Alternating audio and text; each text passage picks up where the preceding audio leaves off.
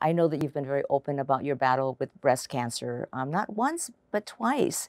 And you chose to keep working during your treatments. Why was that so important to you?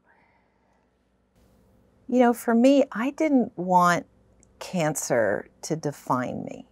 And for me, part of being at work was it let me retain a part of me that I really enjoyed. And at one point, one of my bosses, Joe Perella, said, come to work if it's good for you.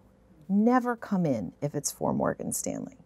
And I think the wisdom of that was he knew that it was important to me for part of my healing. And it was energizing for me not to be defined just by cancer. I was fortunate, you know, that the treatment, as hard as it was, I was able to keep working. Not everyone can. And so I certainly don't want to set this as the way one gets through cancer. It is a deeply personal experience, and everyone has to figure out what their right course is and what they're actually physically able to do.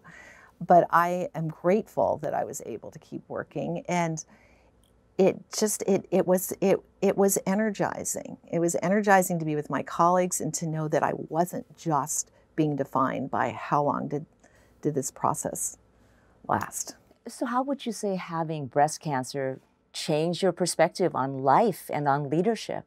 I think in a lot of really important ways and about choices in my own career. You know, that proverbial question, where do you want to be in 5 years? All of a sudden actually means a lot more once you've gone through this. You realize that every day is a gift.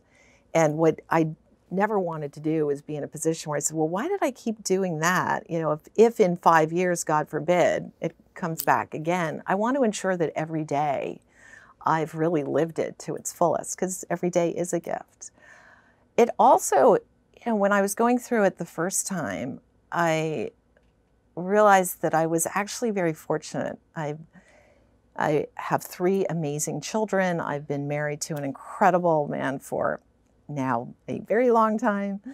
I never put that part of my life on hold. And the number of women I've spoken with where I've heard things like, well, I'll do that once I reach this level, or well, you don't know that you actually have the ability to control a timeline that way. And I think one of the ways to be extraordinary at what you do at work is to actually have a full, rich life. If it's all about work, I think you can become resentful, not as interesting a person. You've got to have a full, rich life, and you can't put that on hold. So I would say personally it had a profound impact, but also as a leader, ensuring that I'm telling my teams, live life to the fullest, ensure that you've got that mix in your life. Don't wait for that other time. You don't know if you're ever going to have that other time.